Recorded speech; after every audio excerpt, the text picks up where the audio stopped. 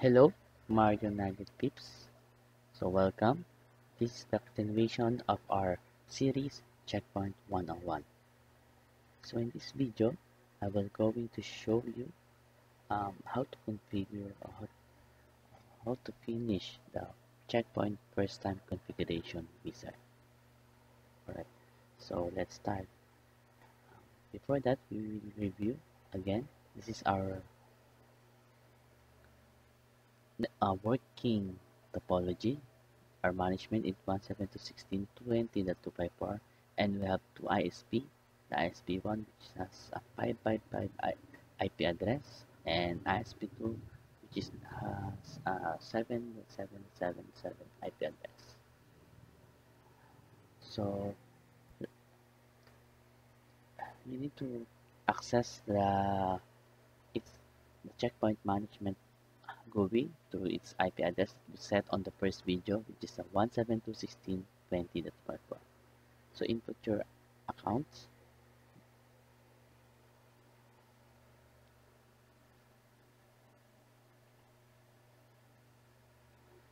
So here, this is the first image for the checkpoint first time configuration wizard. As you can see here, here's the version R80.30, and the platform that we are using is VMware.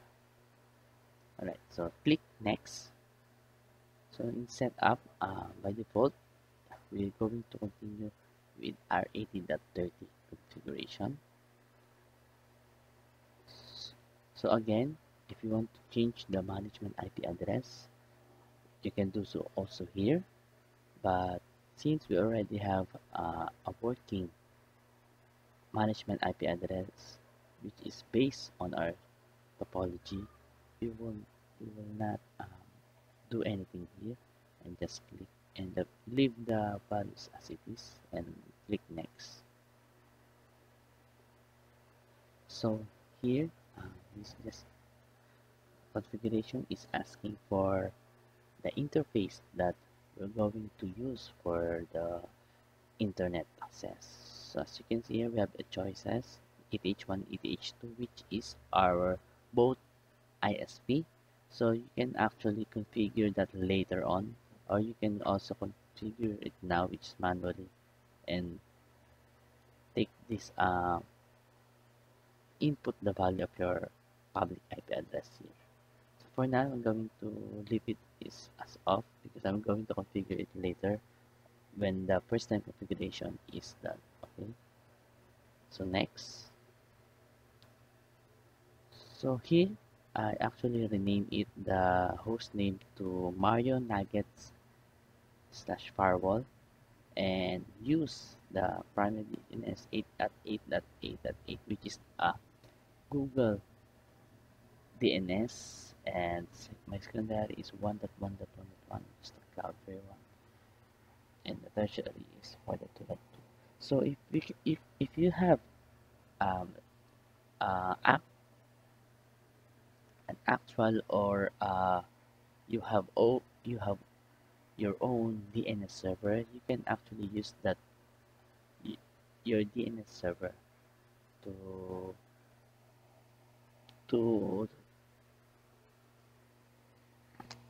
to resolve all the domain names that checkpoints will be used. So for this app, by the way, so this proxy server, meaning if this firewall is needed to use a proxy server to access or to have an access to internet, you can also do this here, right, and the port.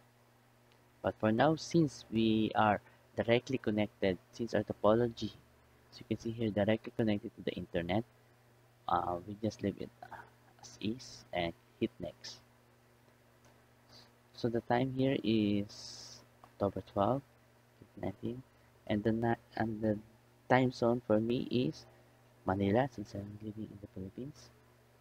So, but if you have a NTP server, you can do so here, so that all of your servers or applications and machines are running with the uh, same time, so and time zone.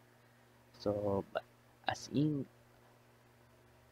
our case we don't have that, so we'll just leave it here and just choose our right time zone. Then hit next. And this is installation type in this R80.30. It's first time that I saw this one. We don't have a choice, but um, maybe it's the the GUI actually detected that we are running the the firmware, the OS into a standalone deployment. As you can see, there's no choices here that if we're going to use this as only as a security gateway or a management server only. So in this case, um, we just need to hit next. On the previous version, actually, we have a choice if we're going to use that as only a gateway or a management server. So this one, this is what I talking about. If you want to use this machine as only a security gateway, you can uncheck this one.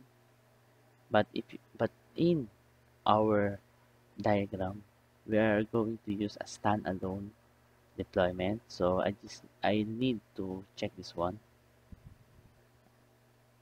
and this one clustering is um, you can leave that because clustering is for the if we have two firewalls, okay, and we need to act that one as one. So for now, this it's highly recommended. Don't need to modify this or remove the check sign because um, after this present configuration wizard, it will download all the blades that needed to run our checkpoint firewall. Okay, so just hit next here. Then we have a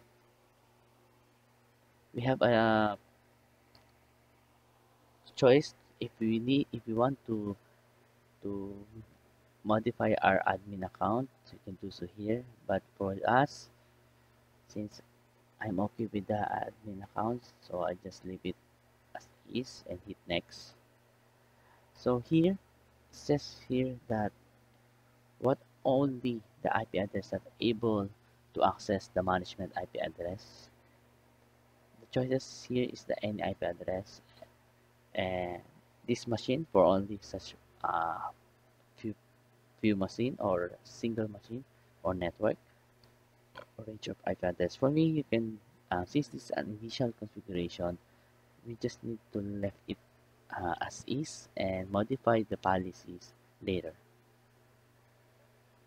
So for this, the last one will be will ask you to the device will be configured with security gateway and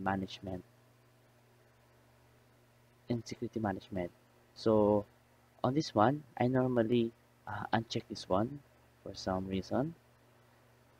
But you can do so if you have any problem with that. But for me, I just want to uncheck that for some reason. Okay, and after that, hit finish. Then will prompt you. This will start the configuration process. Are you sure you want to continue? Just hit yes. As you can see, um, the first configuration is actually starting, and later it will be finished in a while. So let's just wait for it to finish.